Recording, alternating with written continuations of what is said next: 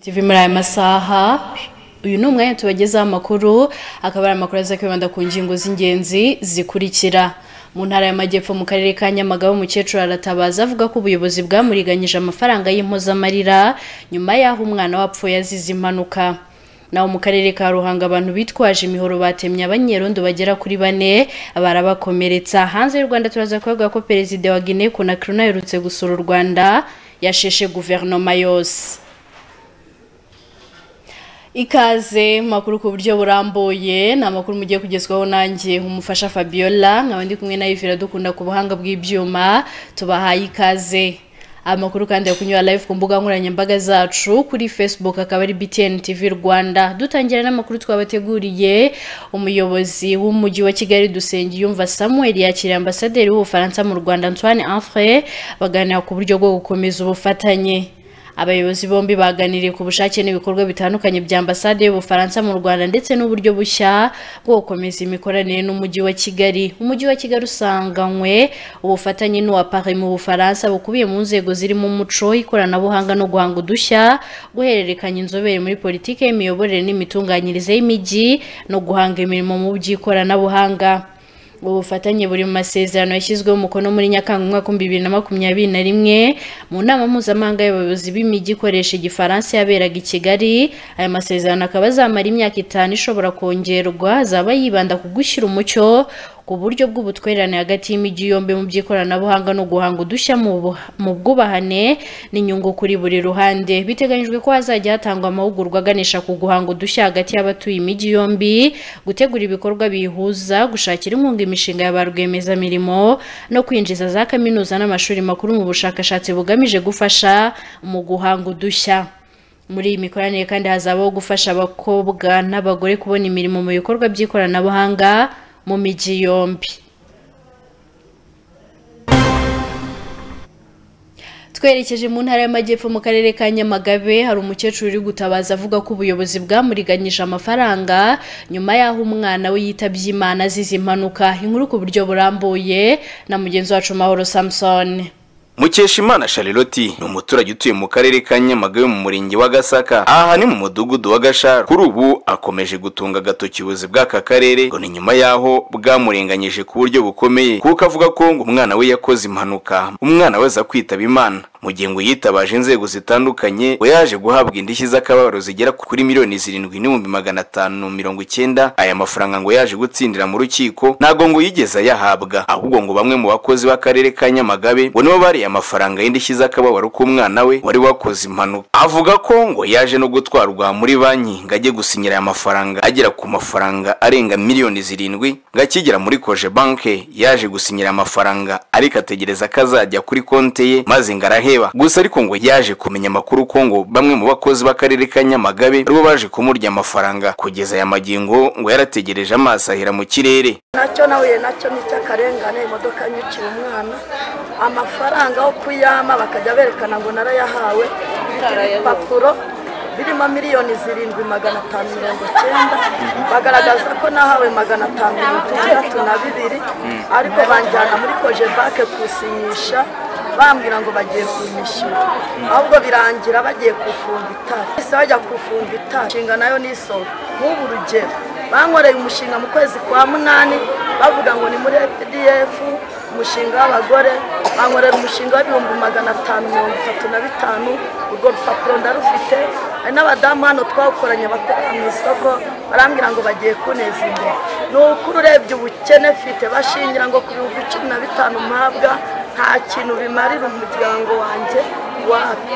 Avuga ko ngo wagize uruhare cyane mu kujya kumufunga ari uwahoze ari umuyobozi w'akarere ka Nyamagabe witwaga Uwamahoro Bonaventure utakiyobora aka karere, ariko mu byifuzo bye arifuza ko nk'umuyobozi w'akarere ka Nyamagabe kayobora ubu yamufasha kugira ngo iki kibazo yahuye nacyo kibe cyakemuka. Kuri ubu avuga ko ngakomeje kubabazwa cyane no kubona amafaranga yari yahawe y'indishyi z'akababaro bitewe n'impanuka mwana we yazize ari kuribwa n'abandi, kandi ngo hagakwiye kuyahabwa we ngatarigeza yabona. Akarere ka Nyamagabe bita Uwamahoro Bonaventure nasinze bahinduremo nasinze nandikire nawe aje barambwira ngo ninegere ngo abayobozi bavuye muri perezidanse kumba ari aba executive bamaye ngo banyakire kugira ngo nongera kukivuga teyeho igaragaza yuko basinyiye miliyoni 7,590. ubwo barangije banjyanye muri Kojebake barambwira ngo bagiye kunyishyuriza, ahubwo barambwira ngo narishyuwe bamaze kusinyisha.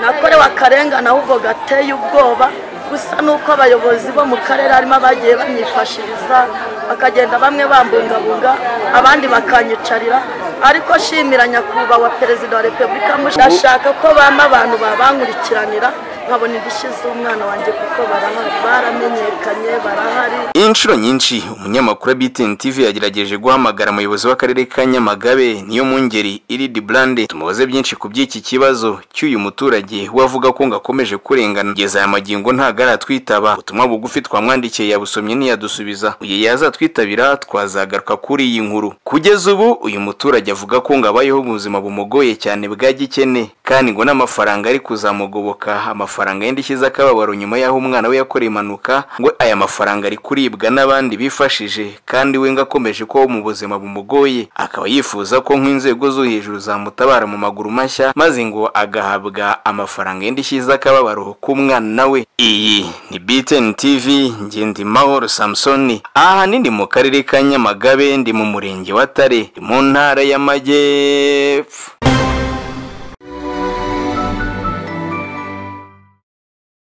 Yagwitagwa tubitayeho yoherwa na pake za internet n'iminota yo guhamagara ku mafaranga make cyane, hamwe na bando za MTN 4G wahabwa jiga 60 ku mafaranga 5,000 cyangwa jiga 30 ku mafaranga 3,000 cyangwa jiga 15 ku mafaranga 2,000 gusa, kandi zibando zose zimara iminsi 30 ku mafaranga 5,000 gusa, kandi wahabwa iminota itagira ingano cyangwa iminota 3,500 ku mafaranga 3,000 cyangwa uhitemo iminota 1,500 ku mafaranga 2,000 gusa. Izi pake zose zizana na SMS 200, kandi wazikoresha uhamagara ku mirongo yose zikaba zimara igihe cy'iminsi 30.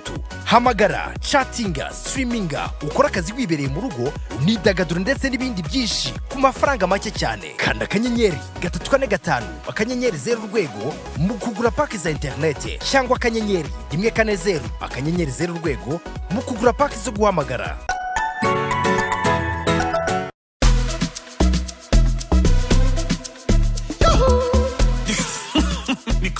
Buri gikanda akanyenyeri 586 urwego wahita utunga dahe imvura y'ibihembo, tunga ubuzima imvura y'ibihembo, tunga amamoto, tunga imodoka, tunga na TV screen, tunga akanyenyeri 586 idirishya.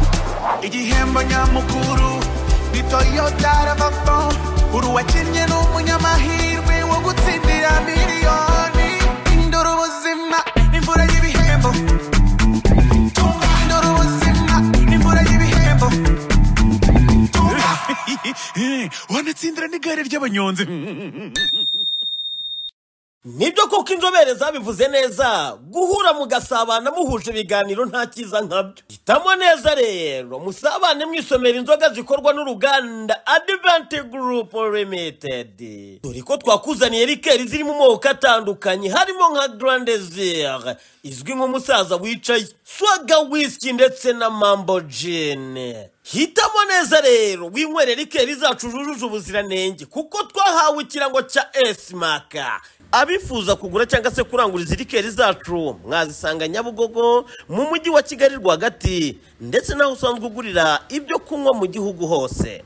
Ku bindi bisobanuro wakwifashisha nimero ureba kuri ekra yawe. Inzu yawe, kampani yawe ndetse naho ukorera, aho hose hakeneye gusa neza byihariye, La Gloire Trading Limited ni abantu bagufasha kugera kuri izi nzozi. Ahaje kukubwira si ukuhamamaza, ahubwo ni ukuharanga.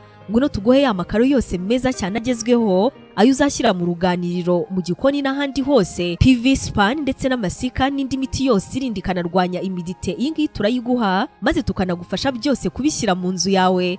dufite za marble nziza cyane zimwe ushyira mu gikoni maze ukagisukura byoroshye. Izi marble kandi wanazishyira muri jardin n'ahandi hose waba wifuza kuko n'imvura ubwayo ntacyo yazitwara. Muri Lagloire ngwino tuguhe MDF bodi z'amahitamo yawe kuko dufite iziri mu mabara arenga 30. Dukorana n'inganda zikomeye kandi twe nubwo dufite ibintu byiza cyane gutya nyamara igiciro cyacu cyo nta handi wagisanga. Turaranguza ariko tunatanga kuri detail. Rwanda Trading Limited wadusanga mu Gakiriro ka Gisozi cyangwa se kwa Rwahamiremera.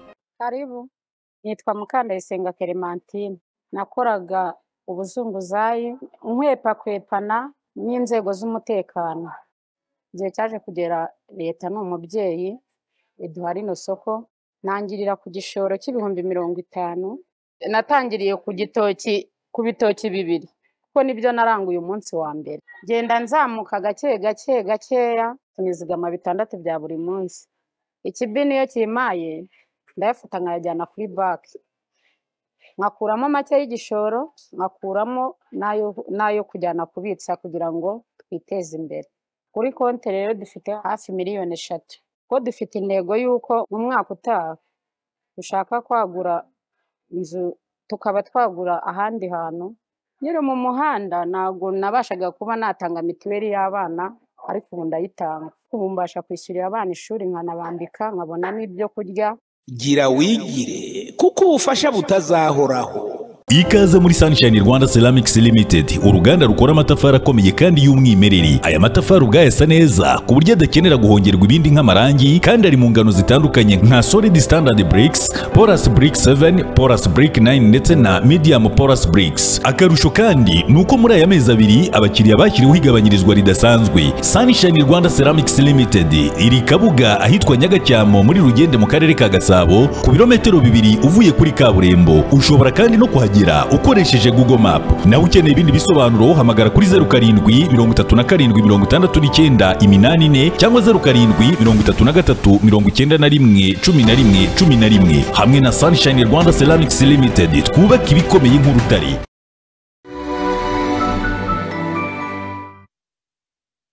Twateguye kati wakomeze mu ntara y'Amajyepfo mu murenge wa Mwendo mu karere ka Ruhango. Abanyerondo bagera kuri 4 bakomerekejwe n'abitwaje imihoro.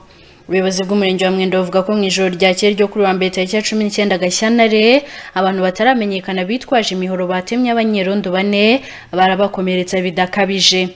Umunyamabanga nshingwabikorwa w'umurenge wa Mwendo Nemeyimana Jean Bosco yabwiye itangazamakuru ko abantu bakomerekeje abanyerondo bari bameze nk'abahunga kuko n'imihoro bari bitwaje itari ityaye ku buryo bukabije. Yasabye abaturage gukomeza kwicungira umutekano no gutangira amakuru kugira ngo abakekwaho urugomo bafatwe bataragera ku mugambi mubisha. Atabakoze ibyo byaha ntabwo barafatwa ngo bashyikirizwe ubugenzacyaha. Gitifu Nemeyimana avuga ko abakomeretse bajyanywe ku kigo nderabuzima cya Gishweru giherereye muri uyu murenge kugira ngo bahabwe ubuvuzi. Naho abagizi ba nabi muri aka karere baherukaga kuvugwa ibi bikorwa bigayitse mu minsi yashize. Amakuru abaturage batanze avuga ko mbere yo gutema abanyerondo babanje gusahura amaduka batema abacuruzi bikanga irondo bariruka, ari nabwo baje guhura naryo batema bariraye. Uyu muturage avuga ko yamenye ko abagera kuri 6 aribo bajyanywe kwa muganga. Abanyerondo 3 muri 6 bamaze koherezwa ku bitaro bya Gitwe nyuma yo gukomeretswa mu buryo bukabije.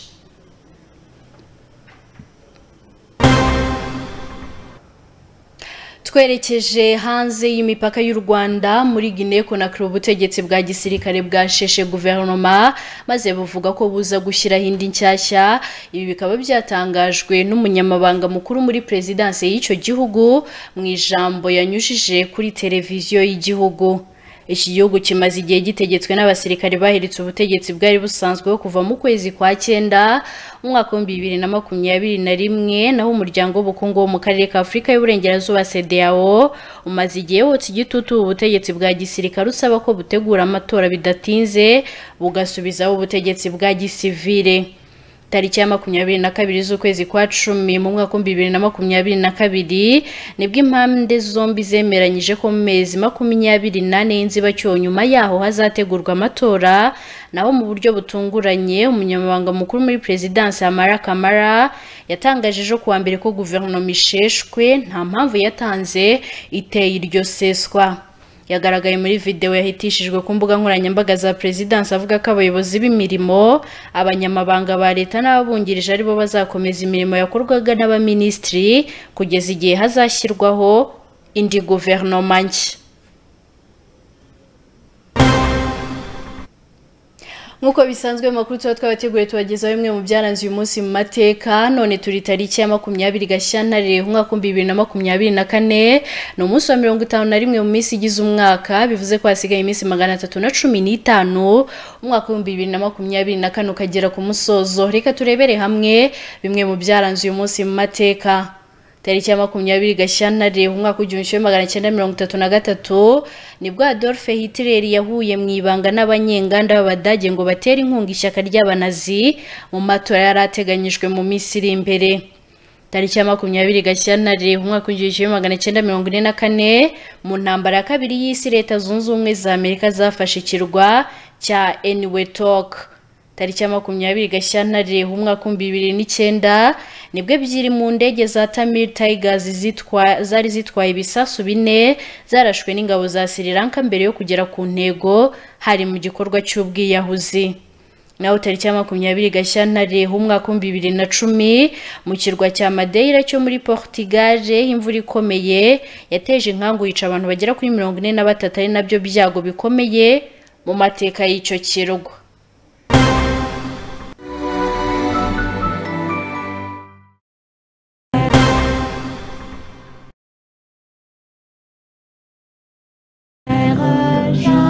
Chers parents, dear parent, nyuma yo kumenya ko umurage nyawo ko uyu mwana wawe ari uburezi, Destiny International School yiyemeje kugushyiraho ishuri ryujuje ibisabwa byose haba mu Rwanda ndetse no ku rwego mpuzamahanga. Aho muri Destiny International School batanga uburezi mu ishuri ry'incuke, pre-nursery na nursery, aha hose mu rurimi rw'igifaransa, ndetse no mu ishuri bibanza primary school bagatanga amasomo mu rurimi rw'igifaransa n'icyongereza. Muri Destiny International School bigisha muri systeme mpuzamahanga y'uburezi y'Abongereza izwi nka Cambridge na systeme y'uburezi y'Ubufaransa n'Ububirigi, aho umwana uharangije ashobora no gukomereza amashuri ye mu mahanga nta bindi byangombwa asabwe. Muri iri shuri uretse gutanga uburezi bufite ireme kuko rifite abarimu mpuzamahanga bafite uburambe muri aka kazi, banigisha umwana wawe mudasobwa yisanzuye kuko bafite computer room yagutse n'ibikoresho bihagije. Aha kandi bagira icyumba abana bato bashobora gufatiramo ikiruhuko bitabaye ngombwa ko bataha iwabo mu rugo kuko banagaburirwa 2 ku munsi. Bafite na salle nini abana bashobora kwidagaduriramo mu gihe bategereje gusubira mu masomo yabo. Destiny International School iherereye ku muhanda uri munsi ya feruje zo kuri Sopetrade ujya mu Kiyovu na Rwandex uva peage,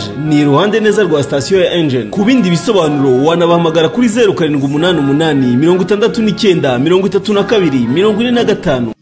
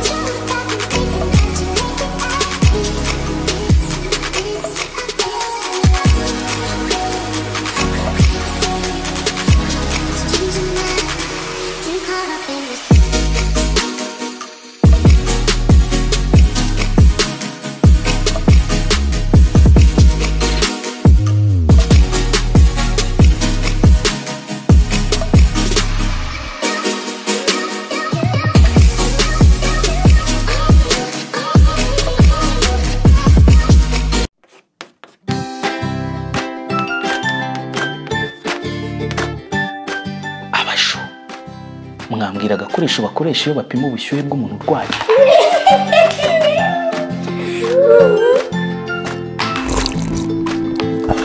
Of course, ni thermometer. Ngaho noneho nimumbwire, Bangkok baturi imbere w'amasaha ngahe?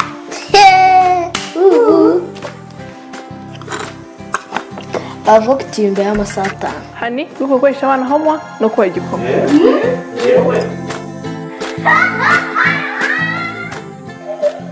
Ubu mu byo kunywa byose biri ku isoko, igisubizo ni ji ya Sane yo mu gakombe. Ji ya Sane yo mu gakombe haba iy'umwembe ndetse n'iya pome, zose ni amafaranga 300 gusa.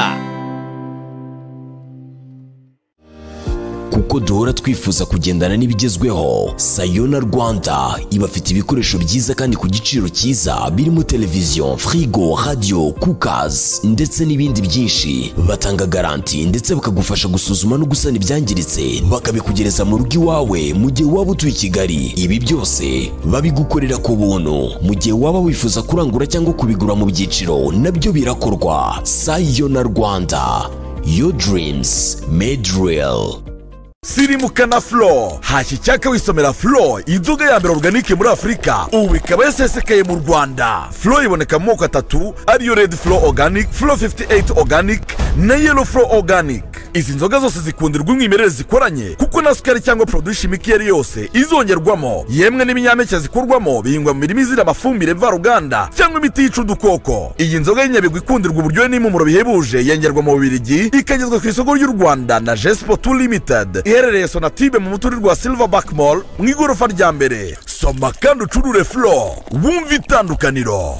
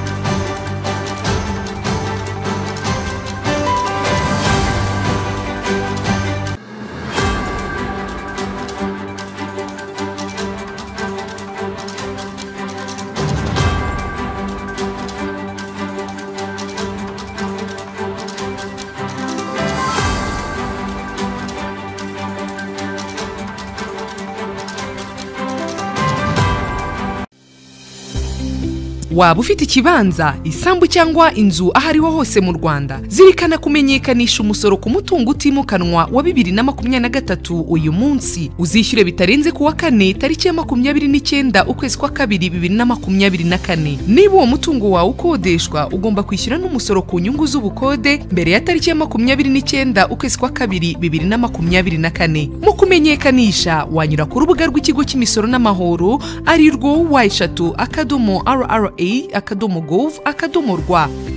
Kwishyura wakoresha ikoranabuhanga rya mobile money, mobicash, mobile banking cyangwa internet banking.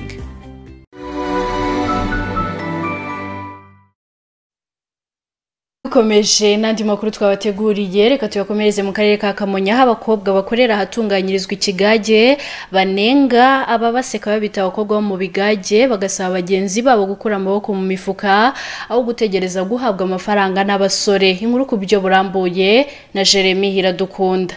Aba bakobwa bavuga ko basererezwaga na bagenzi babo nyuma yaho bamenye ko bakora mu ruganda rutunganya ikigage, ubushera bizwi nk'umusururu ndetse n'ibindi. Bavuga ko ngo nta mukobwa wagakwiye gukora mu kigage, ariko ubu ngubu barishimira iterambere bamaze kugeraho, dore ko nta n'umuhungu ushobora kubashuka yitwaje amafaranga ngo uko nabo bayakorera. Tandukaniro rirahari ryinshi kuko buri kwezi ndahembwa amafaranga bifasha kubona ibyo nkeneye, ikindi kandi nkabasha no gukora saving ku buryo naziteza imbere mu gihe kizaza. Ndi umubyeyi mfite abana 4 n'umugabo, maze amezi 6 nkoramo hano. Kuva nageramo hano mu rugo byagenze neza, nta kibazo twarikenuye. Byanye n'amafaranga nyine maze kugura ingurube 2, noroye n'inkoko. Byamfashije ibintu byinshi cyane kuko hari byo nagezeho ntari mfite. nagiye niteza imbere kuri buri kimwe cyose nari nkeneye. Icyo bimfashije ni uko nta muntu waza mbwira ngo nshukishe amafaranga se cyangwa se utuntu turi aho ngaho. Aha kandi bakomeza basaba abakobwa bagenzi babo gukura amaboko mu mufuka ahubwo bakagana iy'umurimo, kuko niyo waba uhembwa amafaranga make ngo ariko biza gake gake ngaho kuguma usabiriza, kuko babona ko akenshi binabyara ingaruka zigiye zitandukanye nko gutwara inda zitateganyijwe. Icyo nabwira abakobwa bagenzi banjye ni ugutinyuka bagashakisha akazi, niyo kaba kabahemba make bakagerageza gusevinga kugira ngo babashe kubona ibyo bakeneye, upana kubyaka ikintu cyose ukabyaka ababyeyi nyine bakabasha no kwiteza imbere bakazagira ejo hazaza heza. Boya bagomba gukora akazi kuko akazi kose kaguha byinshi ukeneye, bagomba gushishikara gukora bagakora akazi neza kuko guhera kuri bikeya biguhesha byinshi cyane washakaga. Munyampundu Celestin umuyobozi w'uru ruganda rwa Speech Limited avuga ko impamvu bahisemo gukoresha abakobwa kurusha abahungu ari mu rwego rwo kugira ngo abakobwa bo muri aka gace babe bafite akazi ndetse binabarinde kwiyandarika. Agaruka no kuri uru ruganda rutunganya ikigage mu magambo make. Nitwa Munyampundu Celestin, nkaba ndi umuyobozi wa Speech Limited. Nubwo bigaragara ko harimo abakobwa ariko harimo n'abahungu, mu buryo rero bwo gufasha abantu b'igitsina gore nk'uko na gahunda ya leta ibidukangurira, twe tugerageza gufata mu byiciro byose, ariko umubare munini ni abakobwa kuko tuba dushaka ko baba bize bakakora imirimo ibahuza, noneho n'uburyo bwo kurangara bukaba bwagenda bugabanuka, bityo noneho tukaba twizera ko igihugu gifite abakobwa bafite akazi no gutera imbere biroroha. Uru ni uruganda rukora ikigage rugakora n'ubushera, turimo turatangira no gukora na tangawizi kugira ngo yunganire ibyo binyobwa navuze haruguru ku isoko. Tukaba rero turi guteza imbere umusaruro w'amasaka tugamije kongerera agaciro kugira ngo umuhinzi w'amasaka arusheho kubona umusaruro mu bihingwa by'amasaka aba yahinze. Kugeza ubu navuga ko uruganda ruhagaze neza kuko turimo turabona umusaruro w'amasaka tukabasha kuwutunganya, kandi abaturage nabo baragerageza kwitabira kunywa ikigage kivuye mu masaka yabo. Kugeza ubu navuga ko uruganda rurimo rukora neza kuko ikigage kiraboneka ku isoko kandi abaturage nabo barakitabira. Igitsina gore gikora muri uru ruganda kingana na 80%, mu gihe abagabo bagera kuri 20%. Ibyo aba bakobwa bavuga ko bahisemo gukura amaboko mu mufuka bakajya gukora biri kugenda bibakemurira ibibazo bigiye bitandukanye, reka benshi banakomoka muri aka karere ka Kamonyi. Ngende Jeremy Iradukunda, iyi ni BTN TV mu karere ka Kamonyi mu majyepfo y'u Rwanda. Inaha dusoreje amakuru twabateguriye muri aya masaha. Reka mbashimire mwese twabonye muri aya makuru. Nshimira Yves Iradukunda wari ku buhanga bw'ibyuma. Reka mbarekere gukomeza gukurikira gahunda nziza BTN TV yabateguriye. Mbibutsa ko gahunda y'amakuru ku buryo burambuye ku isaha 3 z'umugoroba nimuze gucikwa. Mwari kumwe nanjye umufasha Fabiola, ndabakunda.